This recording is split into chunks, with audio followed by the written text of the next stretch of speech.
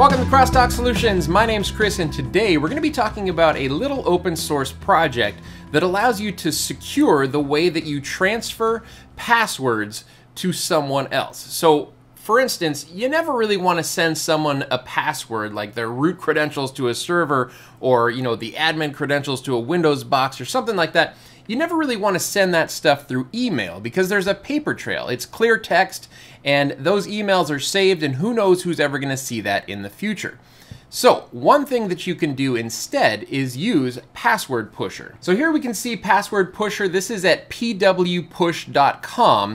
This is a GitHub project by a gentleman named Peter Giacomo Lombardo out of Palermo, Sicily. And so Peter came up with this nice little open source project. You can use pwpush.com if you want, and I'm going to show you how it works in just a second. But you can also self-host Password Pusher so that it's your own database and not some sort of centralized database, obviously if you don't want to trust pwpush.com. So the way that it works is you enter in your password. This is my super secure password. And now you have some options here. So you get a link that's going to expire, and you can expire that link after X number of days or after X number of views. So we're going to say we're going to expire this password in 2 days or after the password has been seen 2 times.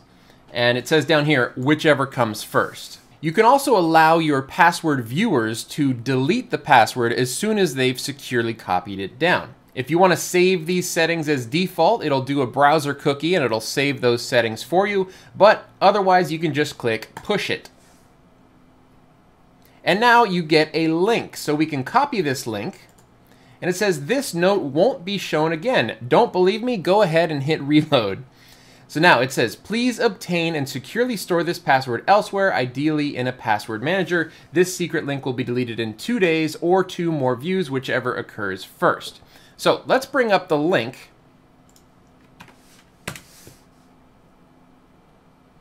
So let's say I've sent this link to someone. This is what they're going to see, and it says your password is, and then notice that it's all obscured right here. Well, I can click it, and that counts as 1 view. So now I can see the password that was sent to me, I can copy it to the clipboard, and then if I've got it, I can hit this button down here to delete the secret link. This will expire the secret link and remove the password from the database forever. Are you sure? Okay. And now that password is completely gone, and I have securely transferred it to someone else. Now, as far as the project here, I'll put the link to Password Pusher on GitHub down below, but they give you a whole bunch of different ways to host Password Pusher yourself. So you can do it on Heroku. Personally, I don't even know what Heroku is, but it looks like it's pretty easy because there's just a button that says deploy to Heroku. I'm going to have to make a note to look up what that is. You can also do it on Docker using the built-in database, or you can use an external Postgres database if you don't want to use the built-in database. You can use Docker Compose, you can use Kubernetes, Microsoft Azure, OpenShift, or you can compile it from source. Once you've done any of those methods, you simply have to go to IP address :5000 and your Password Pusher is live. So let's do that now. We're going to do this with Docker on DigitalOcean. Okay, so over in DigitalOcean, we're going to create our Password Push Docker server. Basically, we're just creating a standard Docker server, and then we're going to add Password Push as a Docker container on that server. This, of course, could be hosted on your own LAN. Like if you have a QNAP or Synology NAS that can do Docker, or an internal server that can do Docker, that'll work just fine. The reason that I'm doing it in a hosted DigitalOcean server is so that anyone has access to it, right? And it's hosted in the cloud on DigitalOcean.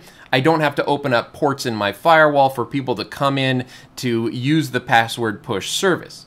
So here we are in DigitalOcean. We're going to say create droplet. We're going to click on Marketplace, and we're going to choose Docker 19.03.12 on Ubuntu 20.04.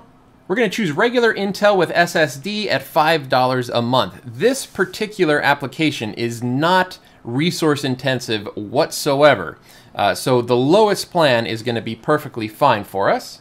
Scroll down further, I'm going to choose San Francisco 3 as my data center, and then we're going to do SSH key authentication with one of the SSH keys that I already have in place. Finally, we're going to give it a host name. We're just going to call it pwpush.whatever.com. I'm not actually going to create an A record for this particular instance of Password Pusher because I'm planning on destroying this as soon as I'm done creating this video. Down at the bottom, we're just going to click Create Droplet, and we are off to the races. It takes about 30 seconds to spin up this Ubuntu Droplet with Docker installed. Okay, so the droplet has been created. We can see that it is at 143.198.51.154. If you click on Get Started, it's going to bring up a sidebar. One of the best things about DigitalOcean is their documentation. And so this is some of the documentation for, hey, how do you connect to this brand new server that you just created? And it tells you on the side. So this one-click install configures Docker per the official Docker recommendations, and you can click on that to see what those are. Configures Docker Compose per the official Docker Compose recommendations. Once the Docker one-click droplet is installed, you can log into it as root. Make sure you substitute the droplet's public IPv4 address. And basically it goes on to say that Docker should already be running, and then some additional information about the firewall settings for this particular one-click install. So since I already have my public-private key pair in PuTTY, we are going to connect using that public-private key pair. We're going to put in the IP and click open. Of course, I selected the private key that I want to connect with, and we're going to say yes, log in as root. And there we go. We have now logged into this server. So the first thing that we want to do here is sudo apt update. And as a matter of fact, we're logged in as root. So actually, you don't need to do sudo. You can just do apt update and apt upgrade -y.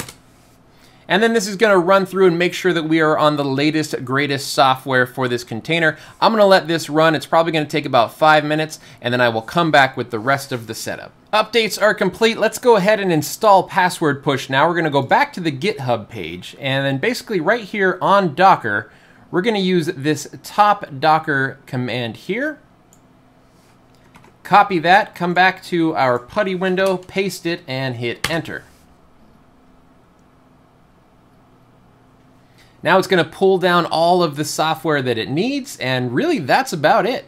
All right, installation is done. That took about 60 seconds, and now we should be able to grab our IP address, copy that, open up a new browser window, and we're going to enter our IP :5000 and hit enter.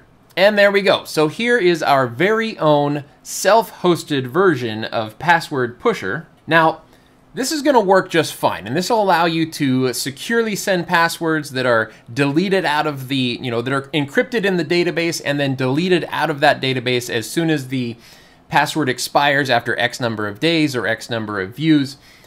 But one glaring problem here is that you'll notice we are connected with HTTP and not HTTPS, right? So it would be better if this was HTTPS, and of course that's possible, but it's going to be beyond the scope of this video to set up HTTPS for Password Pusher. It involves, changing ports in the default web server on the system and whatnot. So we're not going to do any of that, but it is possible to do if you're actually going to use something like this in production. I would also highly recommend, if you guys know how to do this sort of development and put in HTTPS, make it real easy to get HTTPS, perhaps with Let's Encrypt, ideally, contribute to this project, right? So develop whatever you need to make that happen if you have that capability, and give back to the community. That would be really, really awesome, because I think this is, just one guy who made this awesome application.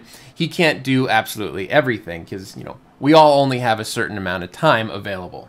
So let's just verify that Password Pusher is working. We're going to put in a super secret password here, and then we're going to drop it down to say 3 days and 3 views, and we're going to say push it. Copy the link, open up a new browser window, paste it in as if we had sent it to someone, and then your password is, we can click on it and now see that password, copy it to our clipboard, put it somewhere safe, like our password manager ideally, and then we can just delete that secret link from the database. Okay, so there you have it. Real quick and easy open source project. You can have this one done in just about 15 minutes, and it's a great little app. It's going to be even without HTTPS, this is a way more secure way of sharing passwords with people than just sending them clear text in email or in a ticketing system or something like that. So Hope you guys enjoyed this one. If you like this video, make sure you give me a thumbs up. And if you'd like to see more videos like this, please click subscribe. My name's Chris with Crosstalk Solutions, and thank you so much for watching.